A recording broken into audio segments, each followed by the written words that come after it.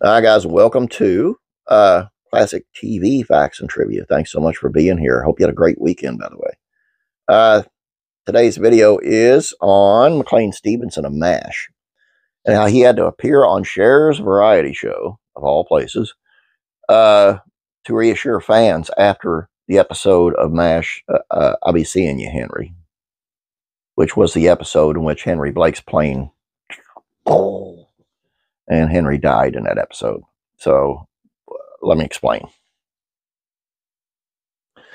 The third season finale MASH episode, Abyssinia, Henry, was an absolute bombshell, not only for MASH fans, but for television audiences worldwide.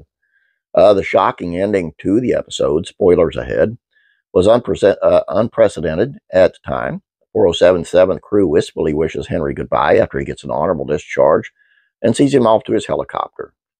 And during the last moments of the episode, a visibly shaken radar enters the operating room, and in a choked voice, he delivered a line that still lives in TV history.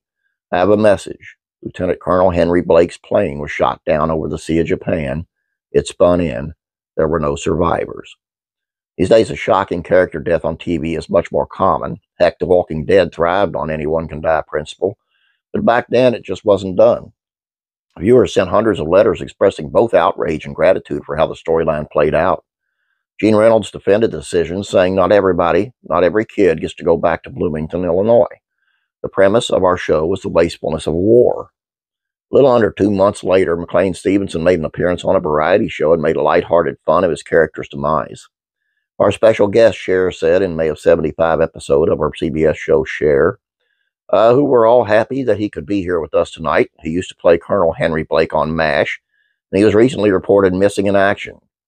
The camera then cuts to Stevenson as Blake, wearing his classic fishing hat, rowing in a smoking raft.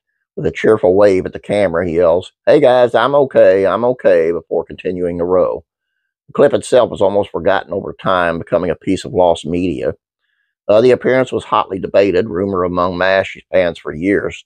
Depending on who you heard it from, it appeared on the Carol Burnett Show, The Tonight Show starring Johnny Carson, or Tony Orlando and Dawn. Other rumors claimed it aired the day after Abyssinia Henry.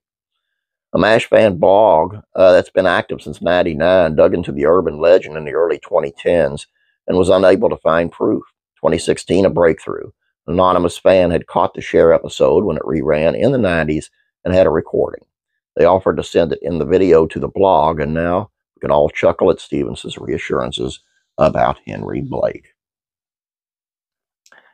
Something else, a little trivia on that, is when radar does come in to the operating room and they're all there, none of the actors had a clue that they were going to say that Henry had died. What they were feeling was real emotion, and what they were showing are real, there's real tears and everything, man. I mean, there's something else, because Gary Burkhoff was the only one who knew, which I just thought, that is fantastic. They did great. Anyway, this is all I have for you. Hope you guys enjoyed this. Please don't forget about classic rock and country music facts or trivia. It's on Aerosmith and Run DMC. Anyway, that's something you might want to check out. It's kind of funny, I think. But anyway, please like this video if you don't mind. Please subscribe if you have not yet.